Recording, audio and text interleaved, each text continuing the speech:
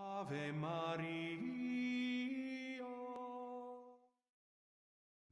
At that time, Jesus said to his disciples,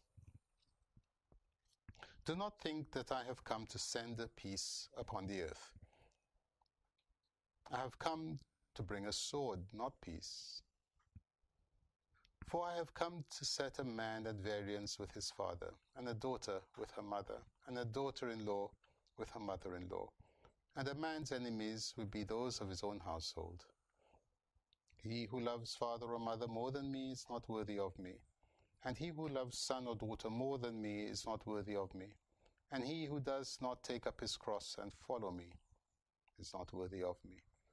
He who finds his life will lose it, and he who loses his life for my sake will find it.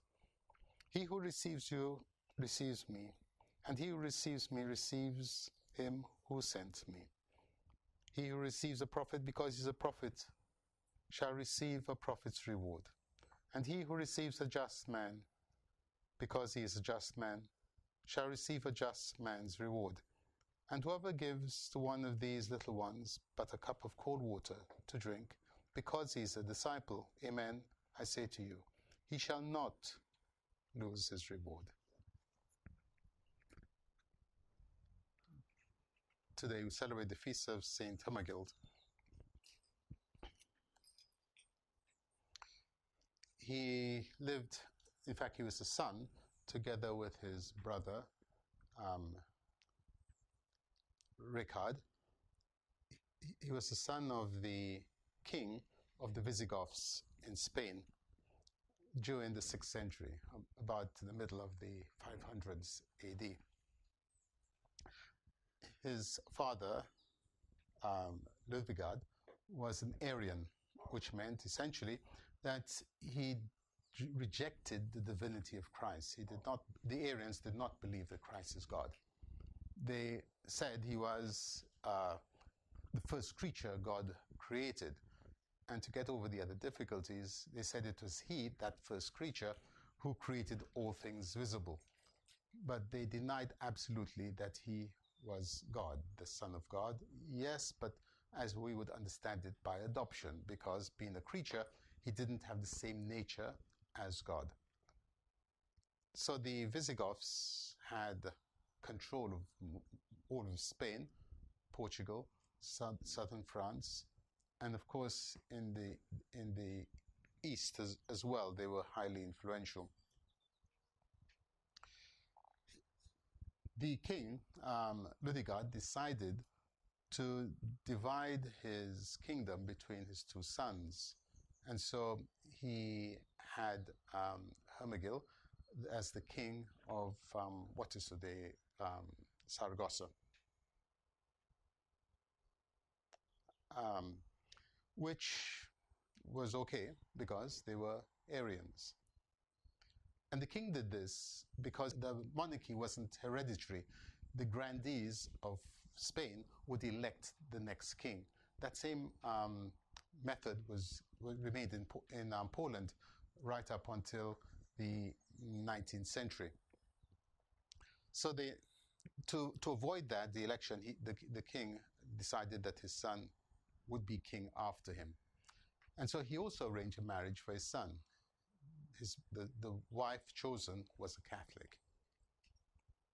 And so, as we would expect, the religious discussion began, and Hermenegild decided to become a Catholic. This enraged his father, and a persecution began against his son, because the father had tried everything. He tried bribery, he tried intimidation, threats, all of that were of no avail. And so it ended up with civil war. So the Hermenegild resisted his father with physical force. But the king's forces, his father's forces, were far superior. So he had to escape to Cordoba. And from there, he asked for assistance from the Eastern Emperor, but that was not possible because the Persians at the time were threatening the Eastern Empire. And Rome certainly couldn't help. So eventually, Hermenegild surrendered. But the surrender was conditional. His father sent his brother, Richard, to him with promises that if he surrendered, he wouldn't have to change his faith, that he would be restored, and so on. Hermenegild believed his father, but once he had surrendered, the father insisted that he abandon his Catholic faith and return to Arianism, which he refused. And so he was imprisoned. And in prison, he was tortured and refused to change his mind. At this point, the king sent the bishop, who was an Arian, to his son in prison with promises again if he would change. And Hermenegild threw out the bishop from prison, told him to leave him alone, that he had found the true faith and he would not deny Christ, his God. This enraged the king to such a degree that he had Hermenegild killed on the spot. His head was split in two.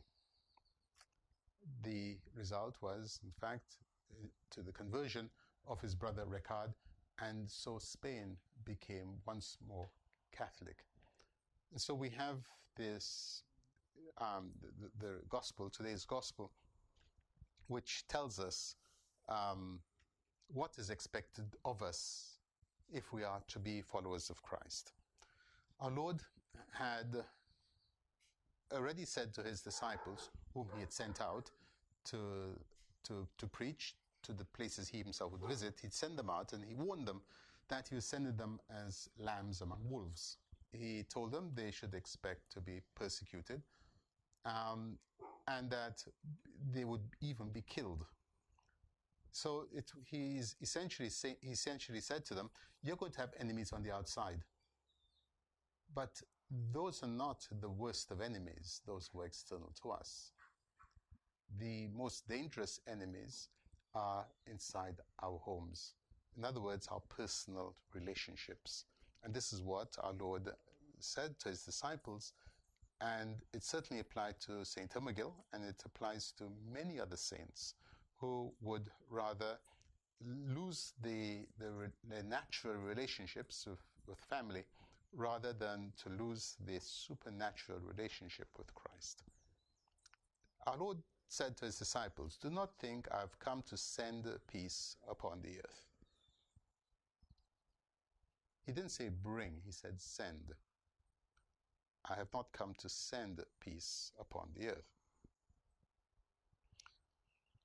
But I have come to bring a sword, not peace. So the sword is essentially the word of God.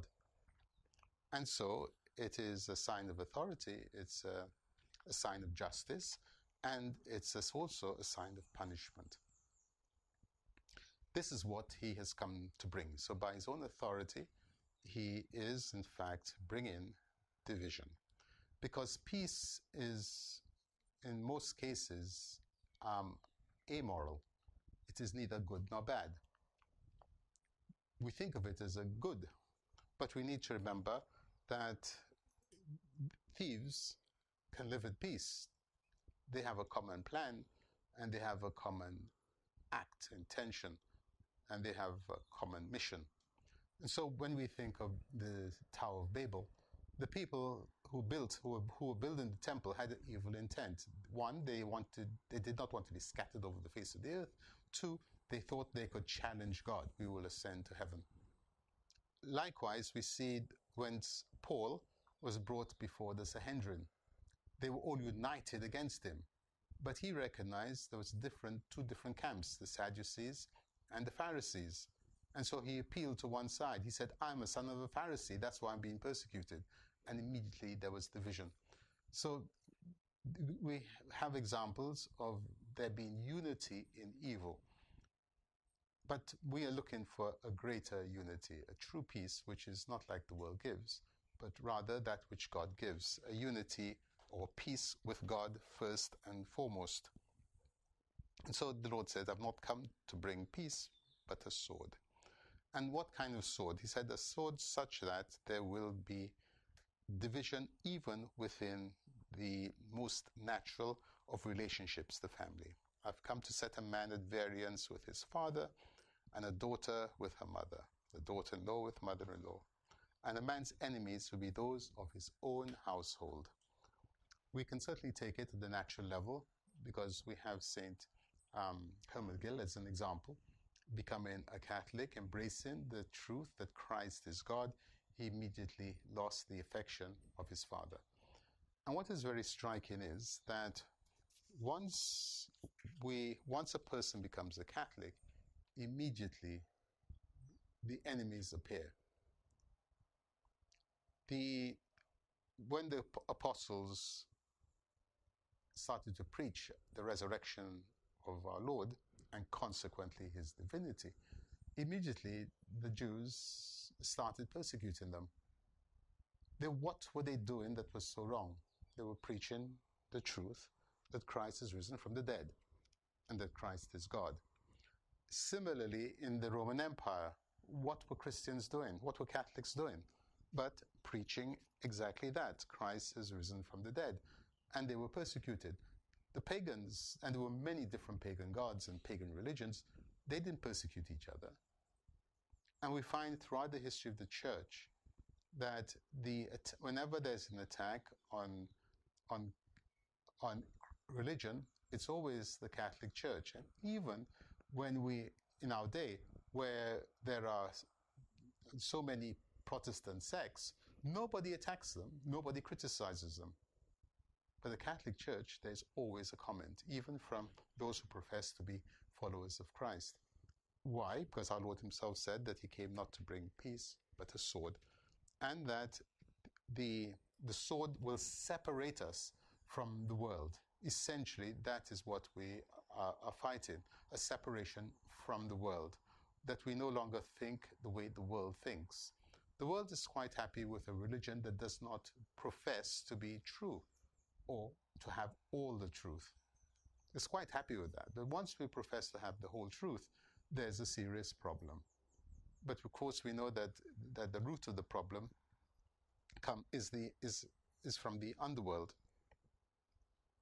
But we can also look at it in another way, because each one of us is the man, and who is our father but Adam? We can all claim Adam as our father.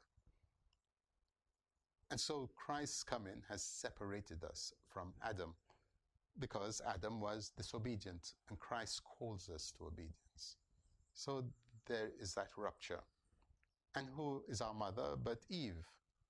And what did Eve do? But she did not believe. And so we are separated from her, inasmuch as we do believe. And the mother-in-law is essentially the world or the synagogue, from whom we are separated, because we have been, as St. Paul says, espoused to Christ. So we necessarily will have this enmity deep within us. The Lord also goes on to say that it is not only in the natural order that we're going to have opposition, but it even comes within ourselves as well. And in saying this, it's nothing extraordinary, because we can think of the Old Testament, where in Deuteronomy, the Lord, speaking to Moses, said to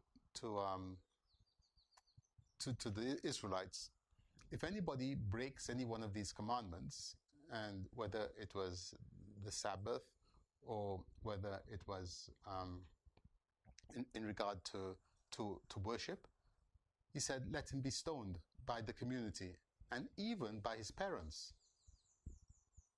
We have this similar thing in Exodus, where the people were worshipping the golden calf, and Moses called out and says, those who are on the side of the Lord stand with me.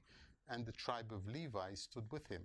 And then Moses gave the command with the sword to go and kill everyone who has worshipped the bull, including, he said, your parents and your brothers and your children.